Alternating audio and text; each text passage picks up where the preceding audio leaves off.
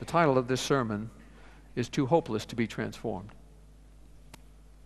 Now, it's one thing to fail and to be transformed from failure. It's another thing to be bad and transformed from being bad. But hope and hopelessness goes deeper. Too hopeless to be transformed. You see, the word hope is a very interesting word.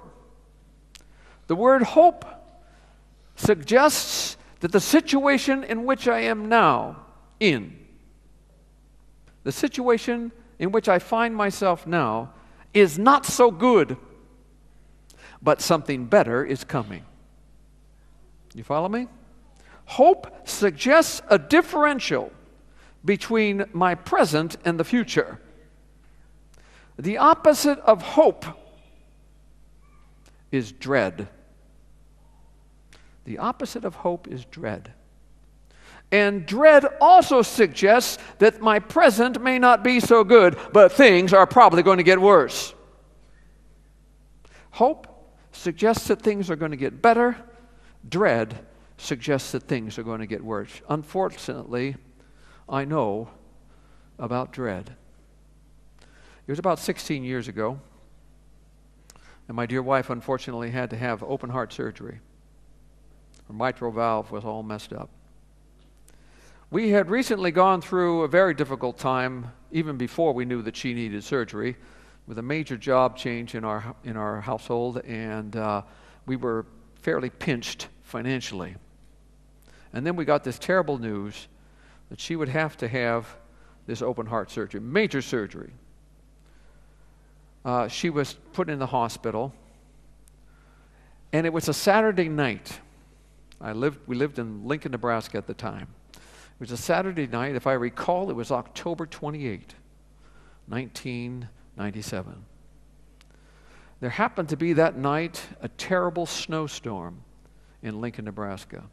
Now, you don't usually get bad snows in October, but 13 inches of snow fell on Lincoln, Nebraska that night.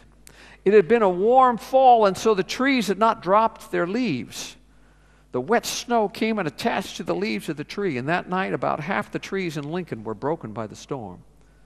13 inches of snow paralyzed the city.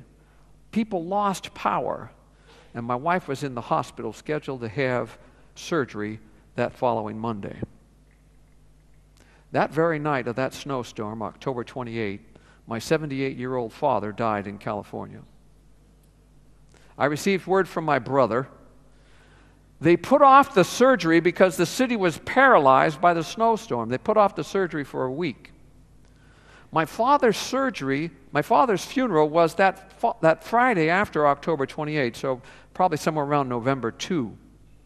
I flew out to California with my son for the funeral, attended my father's funeral, flew back to Lincoln, Nebraska Saturday or Sunday night, and my wife had her surgery on Tuesday.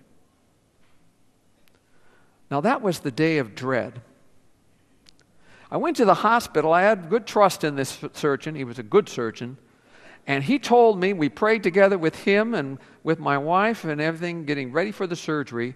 He said the surgery would start at 8, and I would see him about noon. My daughter came with me to the hospital. We were in the waiting room. My son didn't even come to the hospital. He does not like hospitals to this day. And we were waiting in the waiting room for the surgeon and for the people to let us know what had happened in the surgery. They would come out from time to time and tell us how the surgery was going. The nurse would come and tell us. Well, noon came and left, and I hadn't seen the surgeon. And 1 o'clock came, and 2 o'clock came. And somewhere between 1 and 2 o'clock, even though the nurse came out and said, everything's going okay, everything's going all right, dread, like a heavy stone, started to weigh in my heart. Something terrible must be happening in there. Well, I'm thankful to say that my dread was unfounded. The surgeon was simply taking his time to do a very careful job. If you go in a very quiet room with my wife today, you can hear her tick like a clock. She has a metal valve, St. Jude's heart valve, and it clicks like a clock. I didn't see the surgeon until 3:30 that afternoon because he had taken such a long time and careful time to do his surgery. But I know what dread is. It's the opposite of hope, and it's a terrible fog and a terrible heavy weight on the heart. Open your Bibles with me to Mark chapter 5. We got to move right along here in this message this morning. Mark chapter 5.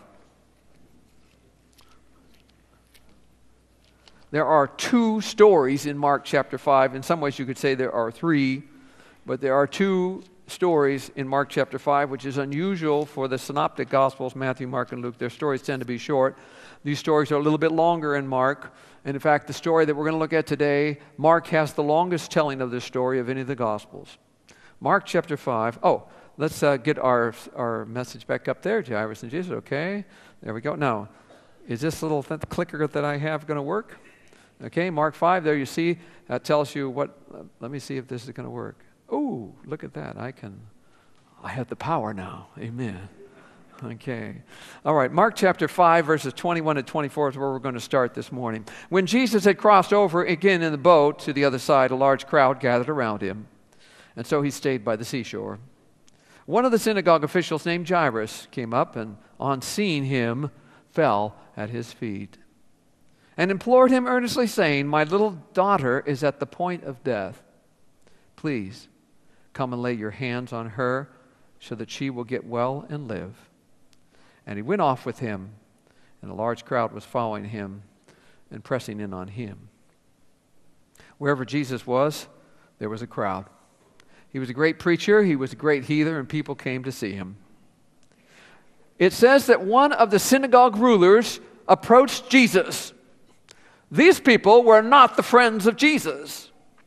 They were typically his enemies, his opponents in any of the kinds of arguments. But Jairus seems to have a different purpose in mind. It says he came and he fell at Jesus' feet. I don't know when is the last time you had somebody fall at your feet. It's a sign of deep respect, of entreaty, and of pleading. He fell down in front of Jesus. Why had he come? He doesn't hesitate to say why he came. He says, "My little daughter is at the point of death." If your daughter were about to die, where would you be? I know where I'd be. Right by her side. Right by her side. Why had Jairus left his daughter when she was about to die? Well, only the greatest emergency or need could draw him away or draw you or me away from our loved one. Jairus reveals why. He says to Jesus, "Come and lay your hands on her so that she may get well and live." So he has faith that Jesus can heal his daughter. There are two things that drew Jairus to Jesus: his love for his daughter and his conviction that Jesus could solve his problem. Love and faith brought Jairus to Jesus. Jesus goes without a word. He says nothing. Jesus doesn't talk a lot in this story. He says nothing and just starts off with Jairus. Would you go with somebody and help somebody who was one of the people who was your enemies? Could you help an enemy? Jesus did. He said, "Love your enemies. Pray for those who despitefully use you. Bless those who curse you." And so he showed by his example exactly the way the Christian is to react towards an enemy. If somebody is your enemy, the greatest way to reach them is to help them in their need. You see, when you do that, you will drive them crazy. The book of Romans says that you will pour, Proverbs does too, that you will pour coals of fire on their head. Now, some people misunderstand that and they say, oh, you're going to get back at them with those coals of fire. No. The coals of fire is the guilt that they feel. How can you be so nice to me when I was so mean to you? That's because of the love of Jesus in your heart. And it jumps over the wall of their prejudice, and they cannot understand. You see, they can disagree with your arguments, but a loving and lovable Christian is an argument that nobody can deny. That's what you and I have to be. Loving and lovable Christians. All right? Well, Jesus goes off with him, and the story suddenly shifts. We're now, let's look at our next slide. Do I just push the button and we go back to the slides? No. I don't have the power, you see. Woody's got all the power back there. Okay. We missed it. I didn't put the next verses in here. All right. Well, I forgot the slide. I was doing these quickly this morning. Mark 5, starting in verse 25. Okay? Mark 5, verse 25. A woman who had had a hemorrhage for 12 years and had endured much at the hands of many physicians and had spent all that she had and was not helped at all, but rather had grown worse. After hearing about Jesus, she came up in the crowd behind him and touched his cloak. For she thought, if I just touch his garments, I will get well. No. This is one of those sandwich stories I think I mentioned to you before when we studied Peter's story about his denial. It was a sandwich story. This is a sandwich story. If you weren't here when we talked about that, a sandwich story in the Gospel of Mark is two stories where one story interrupts on the other one. Jairus' story is the outside pieces of the sandwich, the two pieces of bread, and the woman's story is the center part of the sandwich, the lettuce and tomato. Okay? So her story interrupts Jairus' story. Jairus is on tiptoes, wondering what's going to happen to his daughter, when suddenly along comes this woman. All right? Jesus is being pressed by the crowd. The word pressed by the crowd here is an interesting one. It was a word they used when you squeezed grapes. I don't know if you've ever been in a crowd where you felt like you were a squeezed grape, and you ever tried to move in a crowd like that. It's kind of like going like this. You know, you're trying to move forward, and you can't go very fast. Everybody is pressing around you. Okay? So Jesus is in this crowd, and there is no mention of Jairus at all in the whole story of this woman. You can imagine how he was feeling. It was like you were in a hurry to get someplace, and you pulled out, and just as you were starting off and starting to go up, you wouldn't go over the speed limit now, would you? And you were starting to drive off, and you wanted to really get there quickly, when suddenly, off from a side road, comes somebody who is in no hurry at all. And the speed limit is 80, and they're going 40. And there's no opportunity for you to go around them. And they're just driving slowly and carefully down the road. And you are so tempted to hit that horn, you know. Why is it whenever you're in a hurry that somebody slow gets in front of you? I'll tell you why it is. It's because you're always in a hurry. You need to slow down. So Jairus is just wringing his hands, but Jesus can't go very fast anyways. And here is this woman. And the story starts off talking about this woman, a woman who had had a hemorrhage for 12 years. And let me tell you, if you meet somebody and you say to them, oh, how are you? And they say, I'm glad you asked. It started 20 years ago. You're like, well, I'm sorry I asked. Because now they're going to tell you their whole story, okay? 12 years this woman has been suffering. Now, I want to describe here a little bit about what her situation was like. It says she had a flow of blood. We're not told of where this flow of blood was. It could have been that she had some hemorrhagic disease. It could have been that she had uterine bleeding. And if that was the case, blood would make a person unclean. All right, now we'll go back to the slide there, if Woody will give us that slide back. All right, we'll look at these two Bible verses real quick. Leviticus 15, verse 25, and Leviticus 20, verse 18. All right, you just take a look at these. All right? And you get a little idea of what ritual uncleanness in Jesus' day meant.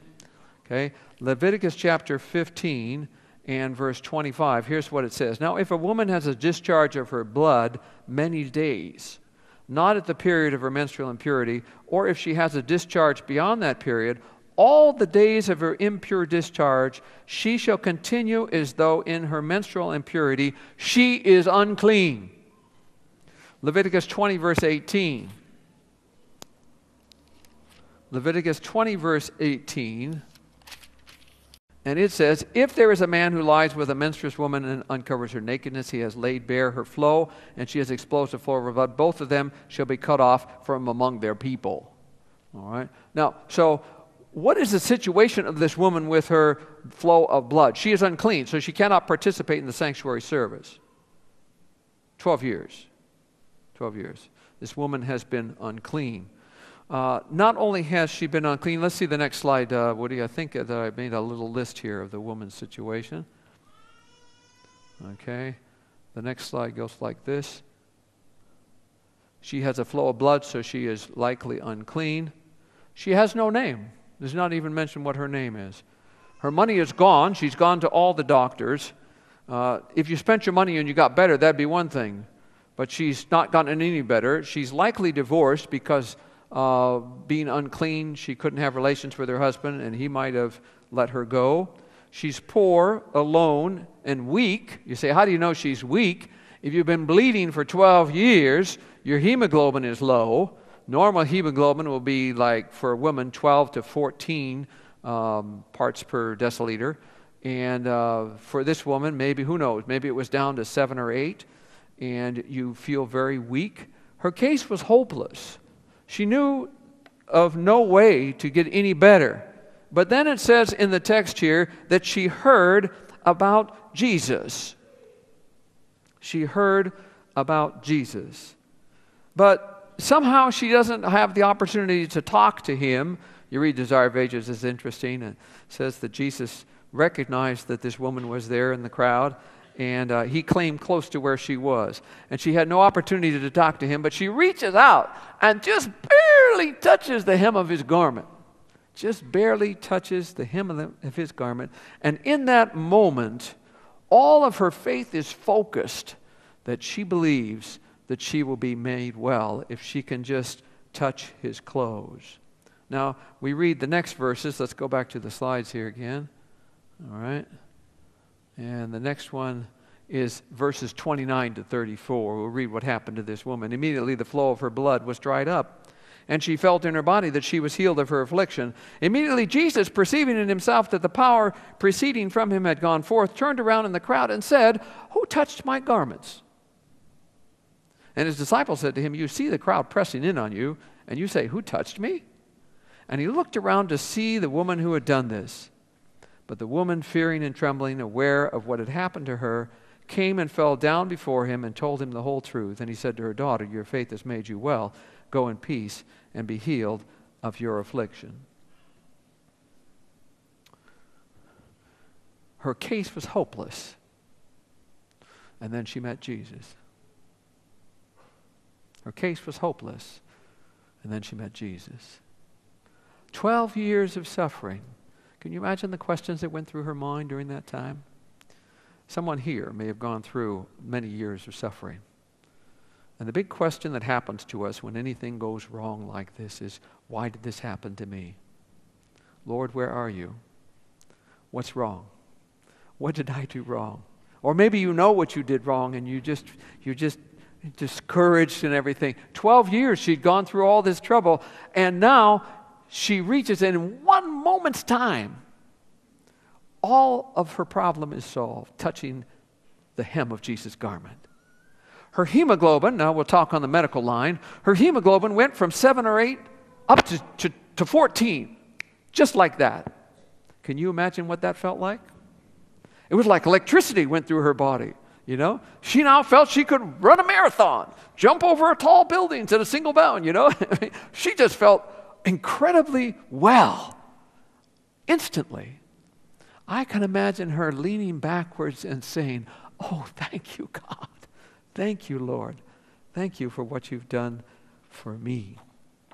And she starts to move back away when suddenly Jesus stops. And Jesus turns around in the crowd, and in a voice that could be heard above perhaps the crowd, but certainly by any number of people nearby him, he says, "Who touched my clothes?" Now, that is a very strange question. If you were being jostled by a crowd, remember, squeezed like a grape, everybody was around you, and you stopped and turned around and you said, "Who touched my clothes?" I can imagine the disciples there. They're saying, "Oh, Master, that's not the right question to ask. Everybody's touching your clothes, Master." You know, they're dumbfounded. And somebody in the back of the crowd are going to say, "What's he saying? What's he saying?" He wants to know who touched his clothes. You know, it's very strange. That question suggests that he doesn't want people to touch his clothes. You know, back away from me. I don't want to touch you people. Make path for me.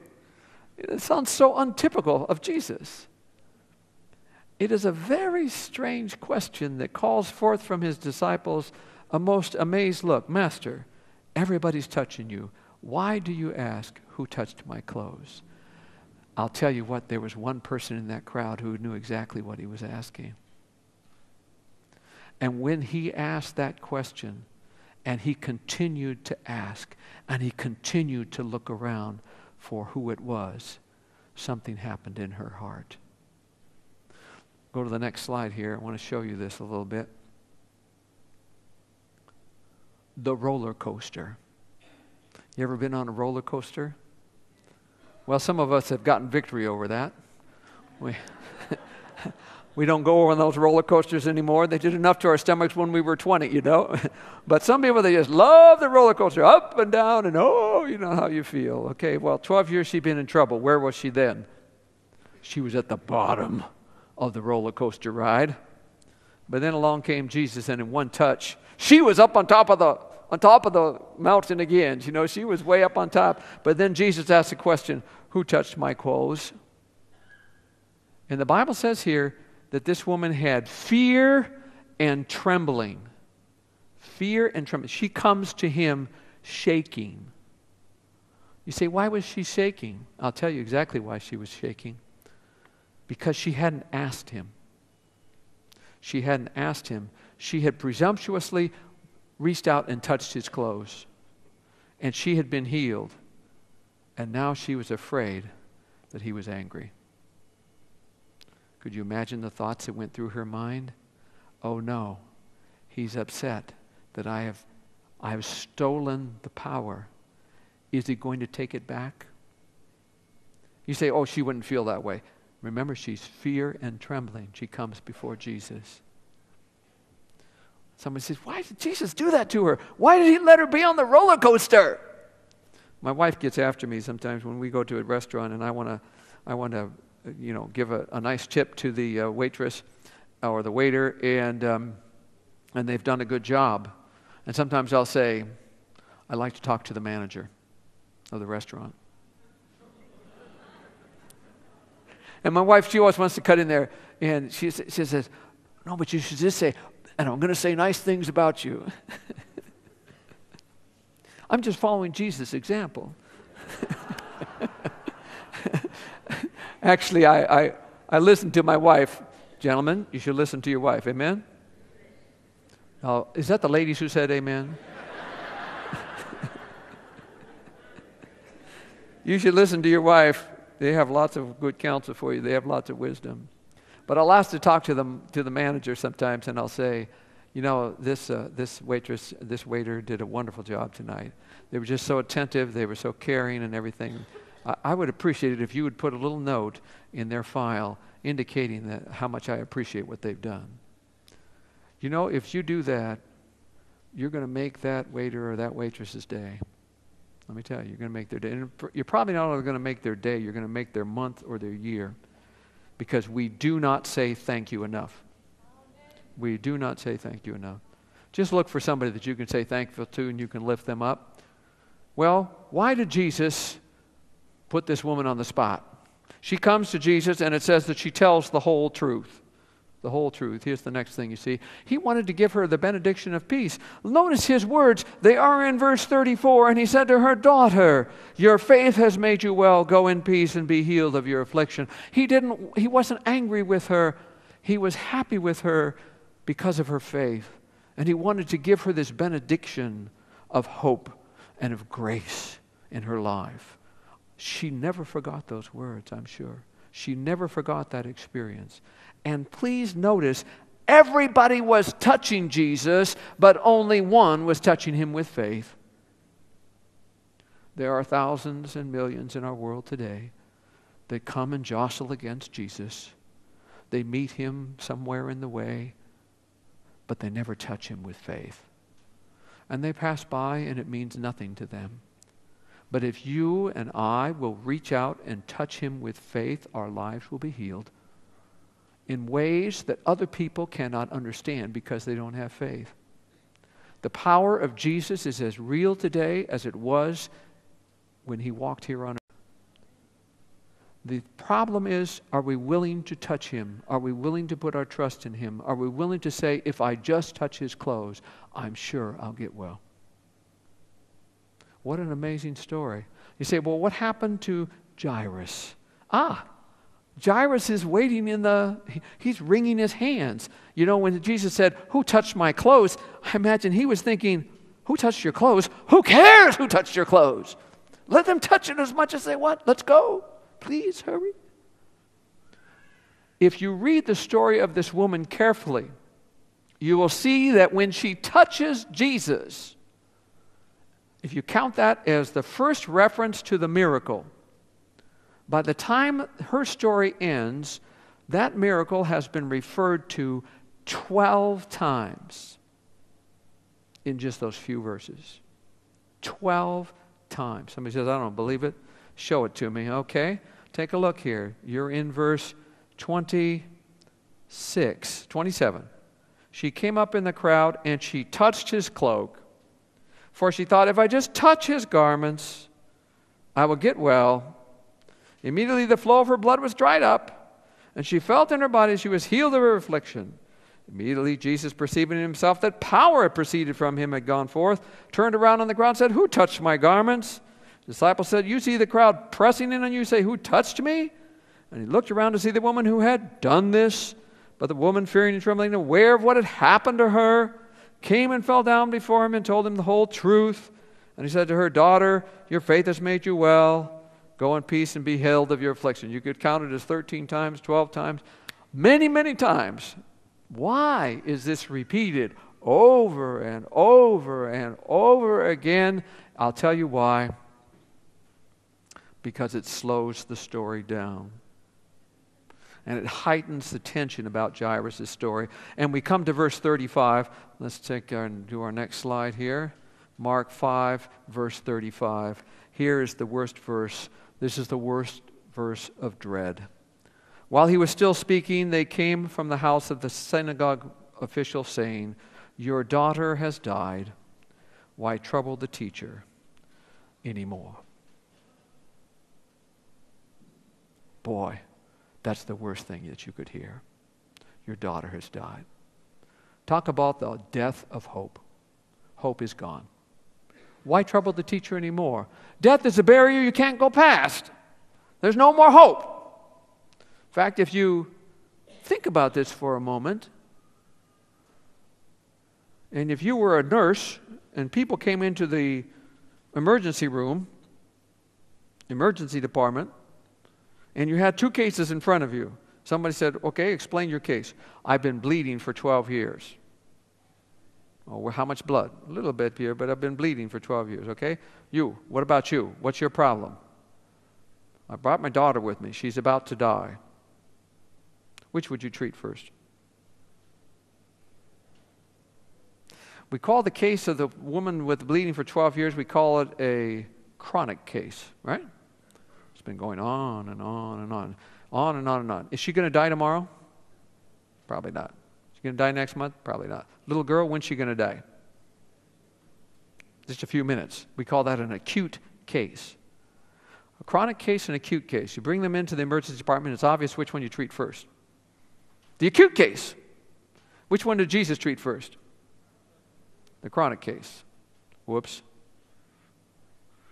Doctor didn't do the right procedure. Treating the wrong case first. Very strange. I used to teach this to the physician assistant students at Union College, and I had a thing they filled out, and I had a little interesting kind of question I would put there. Should you always do what Jesus did? I said, you better not when you're in the emergency room. You better not do what Jesus did, or you're going to get in big trouble. Jesus can do things that you can't do unless you're empowered by him with the miracle of healing. Here he was, and the faithful words come to him. In fact, the same word is used in the Greek text, daughter. Jesus had just said to the woman with the hemorrhage, daughter, your faith has made you well. Go in peace and be healed of your affliction. It's the mountaintop. It's the joy. And then the next words are from the people who came from Jairus' house, and they say, your daughter has died. Why trouble the teacher anymore? This is life meeting death. In fact, it's worse than that. The irony of this story is the little girl died because Jesus took too long healing the woman with the hemorrhage. Too long with the chronic case, and the acute case died. What kind of a Messiah is this? He says funny things like, who touched my clothes? He lets the acute case die while he's delaying over the chronic case? What kind of a man is this? This is the type of question that the story raises. Okay, let's go to our next slide. Mark 5, verse 36. But Jesus, overhearing what had been spoken, said to the synagogue official, do not be afraid, only believe. Do not be afraid, only believe. Now, I'll tell you what. If you went into a cancer ward and you said to somebody, don't be afraid, just believe, don't be surprised if they're about ready to punch you in the nose because of the trouble and the fear and the problems that they're facing. Why could Jesus say this and get away with it? Because he had just done something miraculous in healing this woman, and Jairus could see that there was power in this man's life that could help people. And when Jesus said, don't be afraid, just believe, it seems Jairus must have taken hope. What else could he do? The next words come in the following verses, Mark 5, verses 37 to 40. And we read the following, and he allowed no one to accompany him except Peter and James and John, the brother of James. They came to the house of the synagogue official, and he saw a commotion and people loudly weeping and wailing. And entering in, he said to them, why make a commotion and weep? The child has not died, but is asleep. They began laughing at him.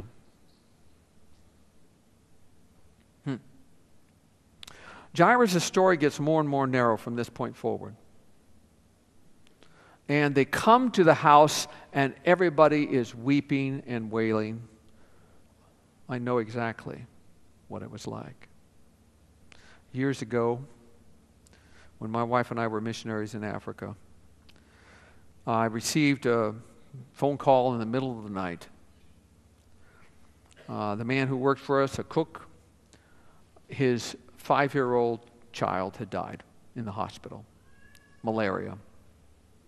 I was asked to go to the hospital to retrieve the mother and the corpse of the child.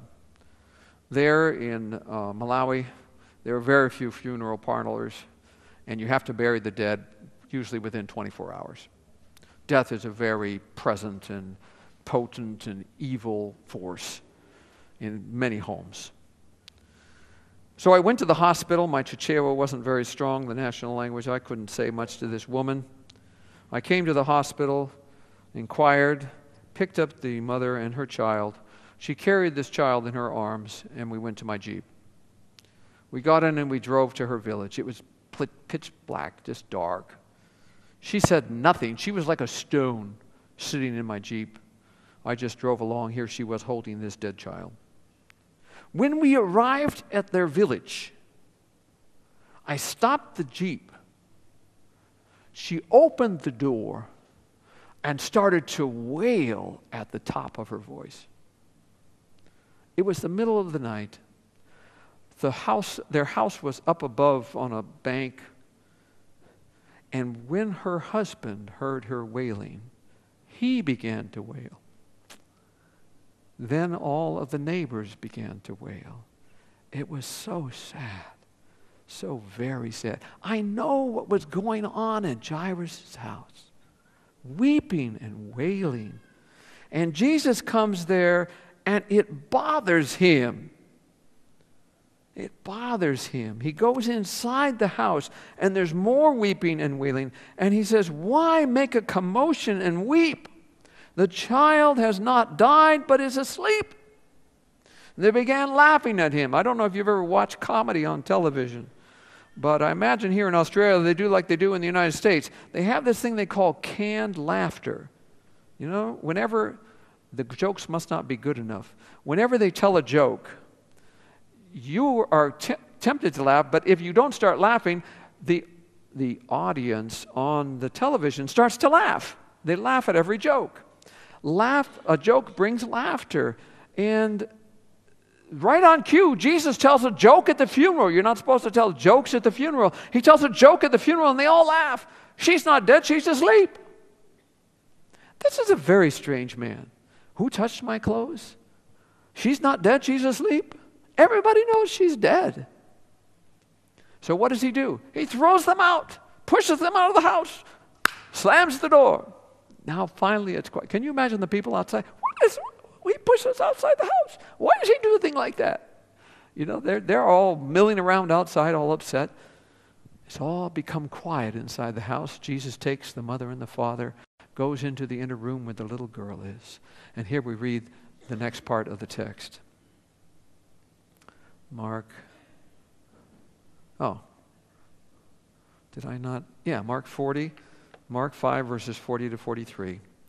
They began laughing at him, but putting them all out, he took along the child's father and mother and his own companions and entered the room where the child was. Taking the child by the hand, he said to her, "Talitha cum," which translated means, "Little girl, I say to you, get up." Immediately the girl got up and began to walk, for she was 12 years old. And immediately they were completely astounded, and he gave them strict orders that no one should know about this, and he said that something should be given her to eat. What an amazing story. Jesus takes these two people into the place they dread to go. And there, lying on the mat, is the dead form of this little girl. No breath, no heartbeat, eyes closed, dead. And he takes her hand. Now, in the Jewish custom, if you touch a dead person, you become unclean. The woman was unclean, and she had touched Jesus. That would have made him unclean. But I'll tell you, there's something about Jesus that he doesn't become unclean. You see, in Old Testament kind of patterns, something that's unclean is more powerful than something that's clean. Because if an unclean thing touches a clean thing, it makes it unclean. You see? Kind of like playing rock, paper, scissors, right? Rock, paper, scissors. And the scissors is more powerful than the paper, but the paper is more powerful than the rock, and the rock is more powerful than the... Well, the unclean will always beat the clean. It's more powerful. But there's something about Jesus that's more powerful than unclean. He was not made unclean by the woman touching him. She was made clean. And he was not made unclean by touching the little girl who was dead, because he brought her back to life. Now, what he says to her are Aramaic words, Talitha cum. What in the world does that mean? Well, Mark translates it, "Little girl, I say to you, get up." But there's a little bit more to this. The word Talitha is not really little girl. The word Talitha is little sheep. You know what a little sheep is? It's a lamb. It's a lamb. So this would be a term of endearment that a father might, what was like Ian Sweeney last night calling his little girl sweetheart. And it's like I call my 30-year-old daughter Amy girl. You know, she's not a girl anymore, but you think of your children, your daughter is still your baby, isn't she? Amen? All right. He said, Talitha is like little lamb. Get up. How beautiful. How wonderfully endearing, how wonderfully graceful. Jesus brings the little girl back to life. She opens her eyes, and the first face she sees is the smiling face of Jesus. She gets up and walks. It says she's 12 years old. Now, let's see our next slide. If you notice something here is very interesting in this story. This is a story of intertwined tragedies. Here's the woman and the Jairus. I'm sorry, it's a little bit small and tight, but I had a lot to put up here. He has a name, she doesn't. He's male, she's female. He's a synagogue ruler, she's an outcast. He comes up in front of Jesus, she comes up behind. By the way, he sees Jesus and she hears about Jesus. His daughter is 12 years old. That's when the joy started, was 12 years ago, but that's when her illness started, was 12 years ago. Jairus' story becomes more and more private. Hers becomes more and more public. His is the acute case. Hers is the chronic case. Jesus touched Jairus' daughter, but the daughter touched Jesus. These stories are intertwined in such powerful ways. It's just unmistakable that there's something going on here to intertwine these stories. Somebody says, well, what's the point of these intertwined stories?